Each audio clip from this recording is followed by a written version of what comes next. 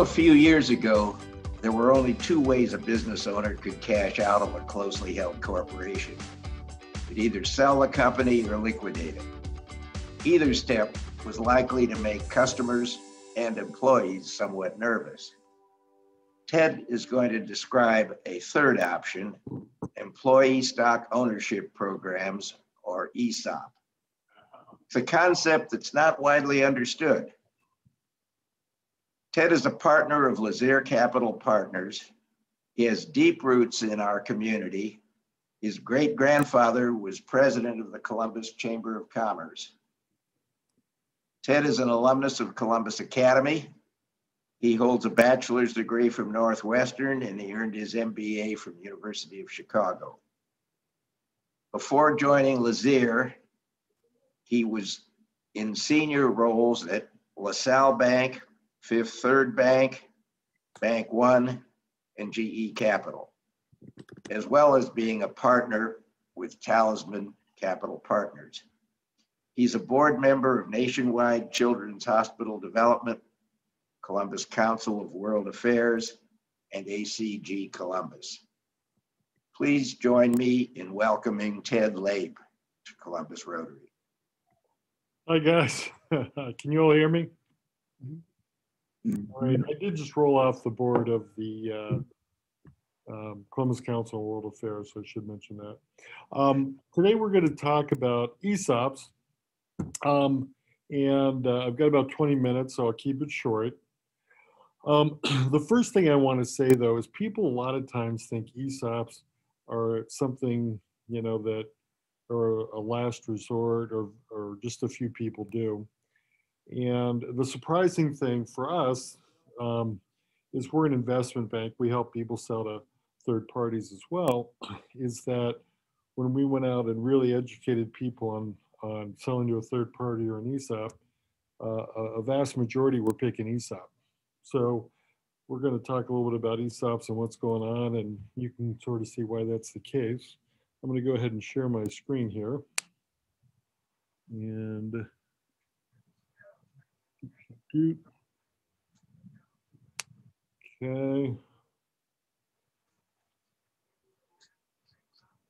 Can you guys see the, oh, I'm trying to get it in.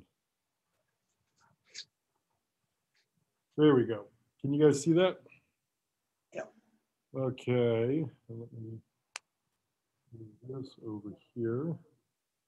There we go. Okay, so what's going on with owners? The demographics are such that people are getting to the age where they want to sell. The Exit Planning Institute is a not-for-profit that surveys thousands of business owners. And what they've seen is 50% want to sell their company in the next 5 years, 75% want to sell in the next 10 years. 63% don't know their options, and 70 to 80% of businesses that are put on the market to sell don't sell when they're trying to sell to a third party.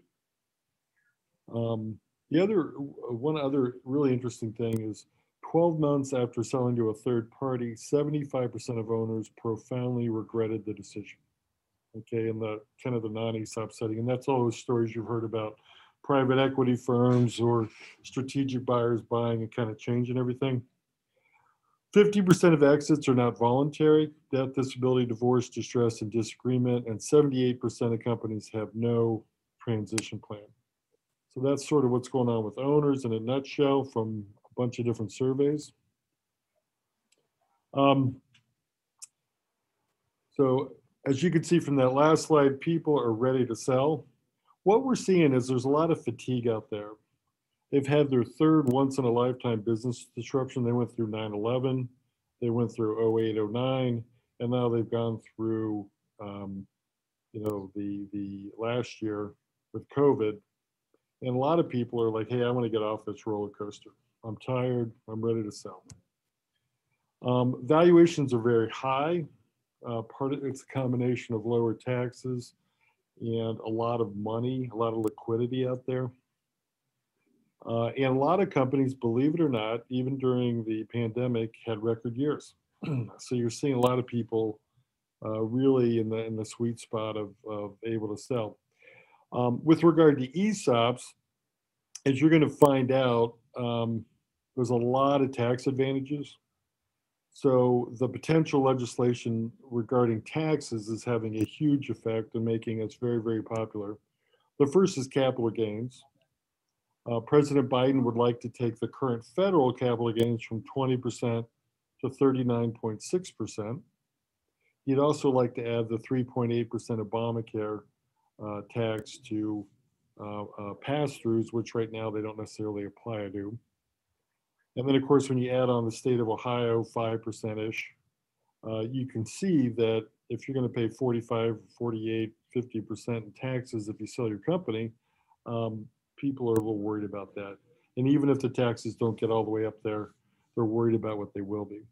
Ordinary income taxes, President Biden would also like to raise those. He'd like to get rid of that 20% qualified business income deduction. And he would like to raise those ordinary income rates on pass-throughs and C-Corps. And then on estate taxes, there's currently, you can give $11.5 million each, you and your spouse, to your kids. That's going down to $5 million in 2025. And President Biden would like to take that down to $3.5 million per person. So there's some estate planning things that people are thinking about, how to get that money out of their estate if they own a company and they're going to sell it. Okay. By the way, if anyone's got questions as I go along, feel free to jump in and ask them. So what are the advantages of an ESOP? I can't go into great detail on how these things work, but the first one is, if you're a shareholder, surprisingly, for middle market companies, you get a very similar price to if you sold to a third party. It can pay what a private equity firm can pay because that's a financial buyer. Sometimes, for some industries, you get a better deal with ESOPs, and for others, like high-flying tech companies, you're not going to get quite as good a price. However, the price you don't get at closing, the rest of the money you get back on a seller note with a 12% return. So you usually end up getting more money even before taxes. Then you're able to sell tax-free. The government really, believe it or not, really wants you to do an ESOP. Bernie Sanders loves ESOPs. Republicans love ESOPs. Everyone loves ESOPs, so they give you a lot of tax advantages. So there's a way, as a seller, you can sell tax-free and avoid that new higher capital gains tax or any capital gains tax. The other thing is, oh, go ahead. Okay, I thought someone said something. The next thing is, once you do an ESOP, if you sell 100% to the ESOP, you can sell any percentage you want. 100 is the most common that we see. You'll usually end up as an S corporation. Whatever you are now, you change to an S corporation. And that's a flow-through entity.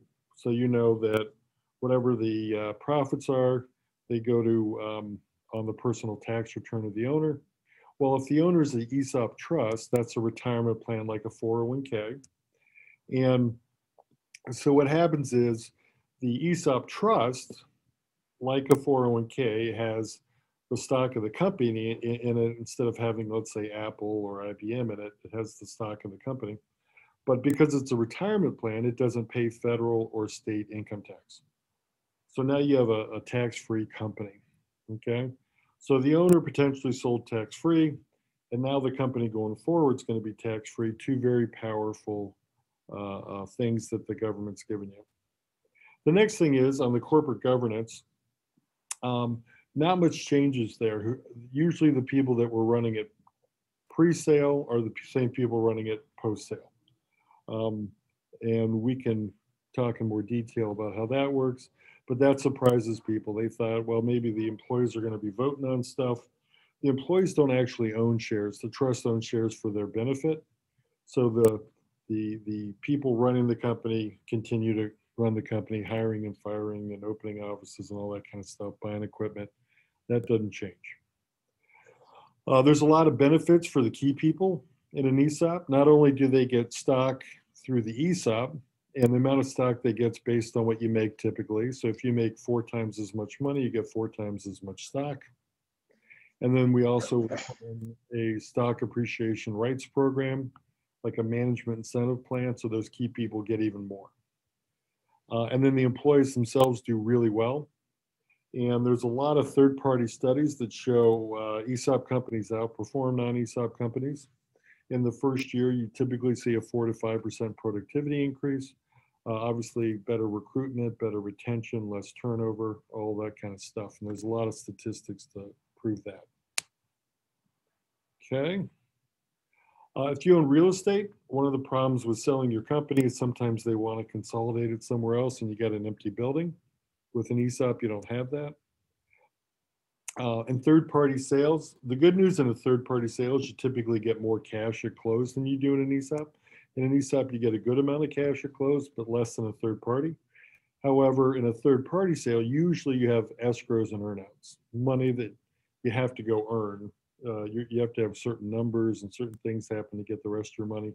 You don't really have those in ESOPs. Confidentiality.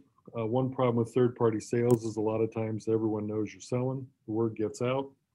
In an ESOP, it's very confidential. Typically, we're doing everything remotely.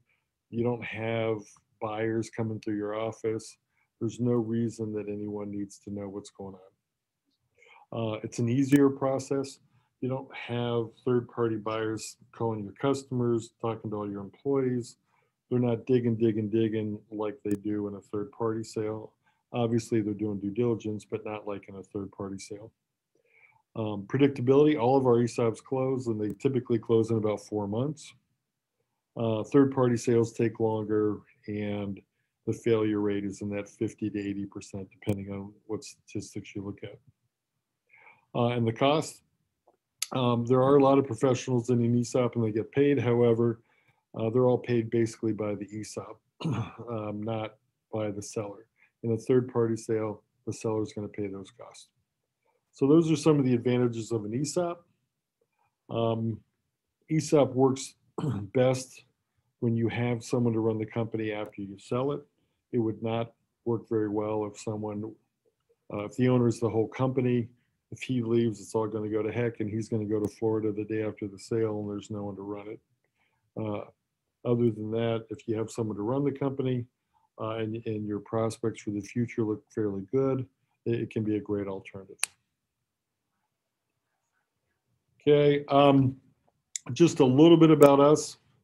We are, as I said, an M&A firm and an ESOP investment bank. Most of our deals these days are ESOPs because that seems to be the much more popular way to go. We've got 21 people. We've got 5 accountants, 5 attorneys, and then the 3 partners. I was a private equity guy and a banker.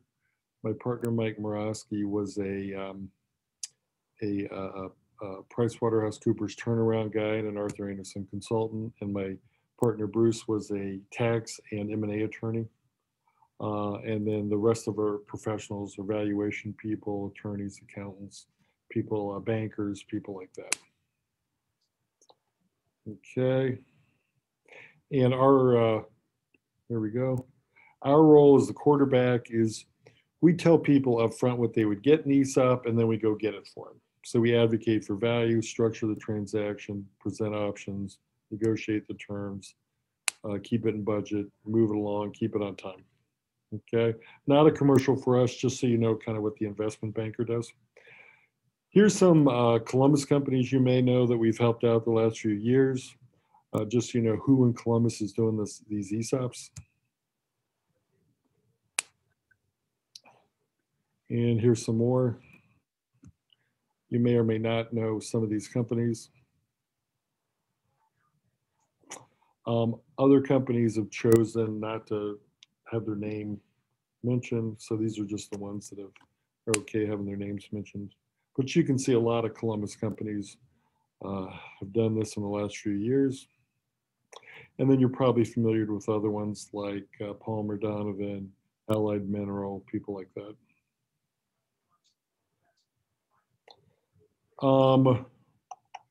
Who does ESOPs? You want to have a certain level of earnings to do an ESOP.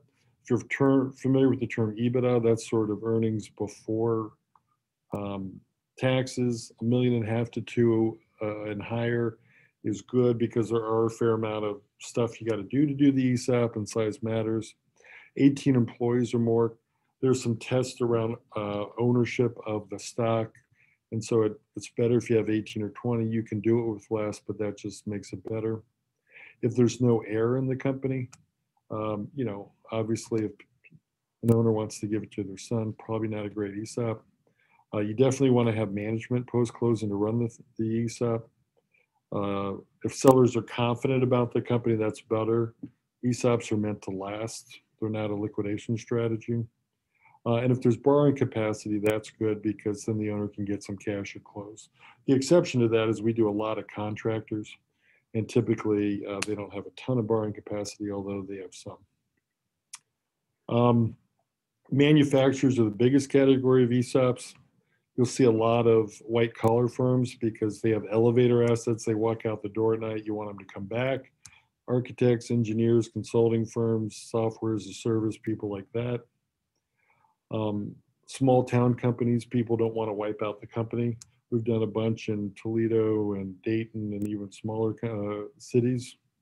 A ton of contractors do it. Contractors in the real world don't get great multiples. You get a pretty good deal with an ESOP.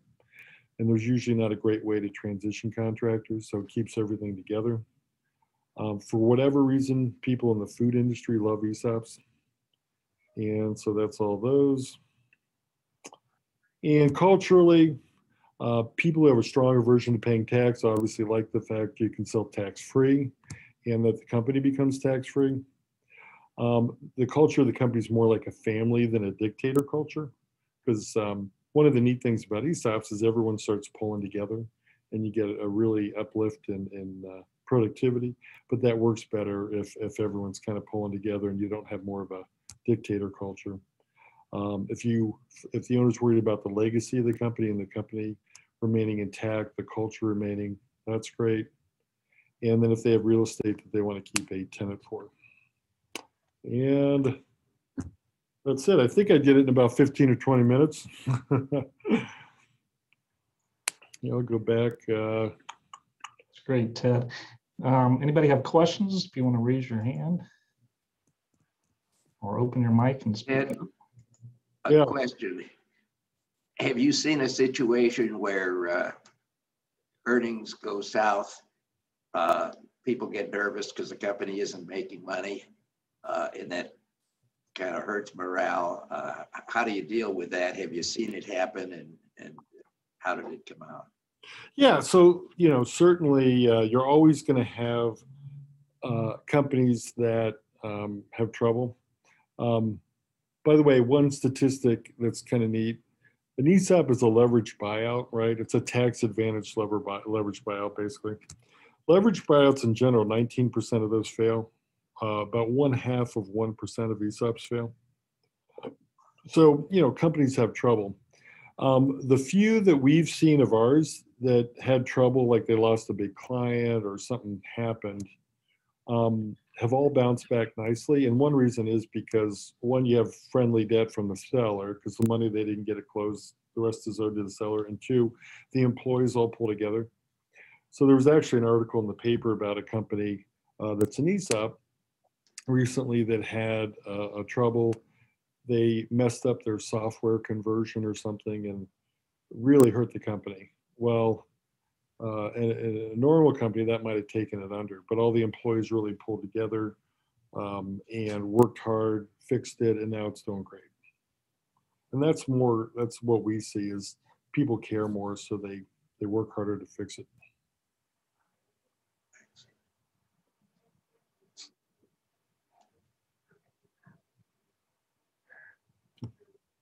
Other questions for Tad? Yeah, this is Amanda Engel. I have one.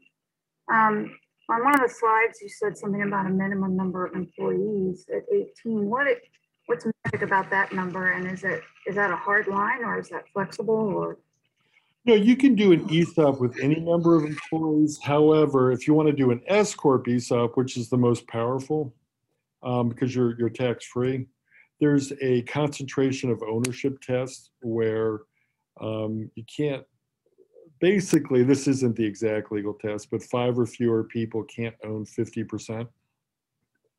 So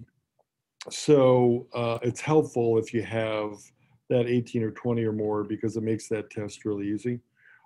We can do an ESOP as a C Corp though, which is how all of them were done up until 1998.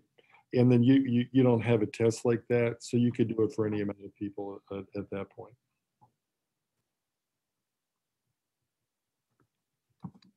Thank you. So Ted, I had a question. How did last year's situation, I knew some businesses you said did better, which is true, but how did that have an impact on the ESOP conversion last year and then coming into this year? We had our best year ever, believe it or not, and we did 80 ESOPs in Columbus last year and 20 overall, because we have offices in Detroit, Cleveland, Atlanta, and Dallas. And the Atlanta and Dallas ones are newer, but we had a great year, and this year's starting off even better. We've already closed 4 or 5, I think. We have, I think, 8 going on right now. So it was unbelievable. I think it was partly because we probably did more contractors than normal last year. Contractors were doing really well for whatever reason. You know, there was a lot of building going on. And I think that thing I said about people going through, you know, 9/11, then 08 or 09, and now COVID really got people wanting to do stuff. So if you had asked me in March, I would have thought we'd have a bad year. So that was a little surprising to me that we had a record year, and this year looks good. Now, President Biden's helping us out though on that front. So. Sure.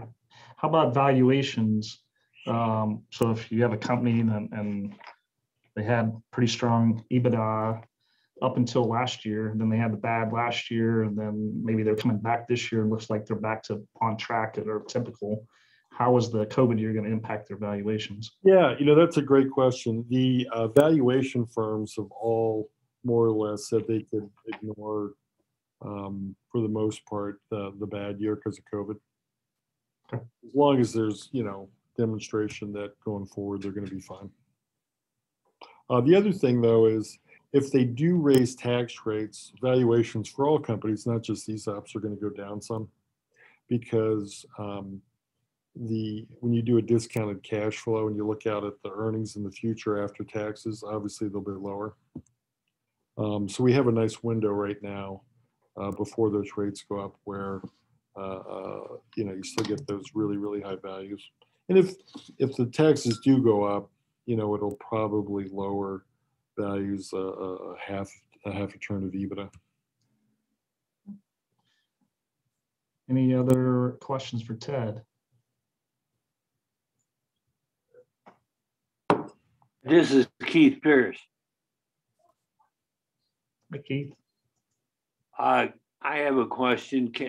Can you still have an earnout? Yeah, we do occasionally have an earnout, and it's for one of two reasons.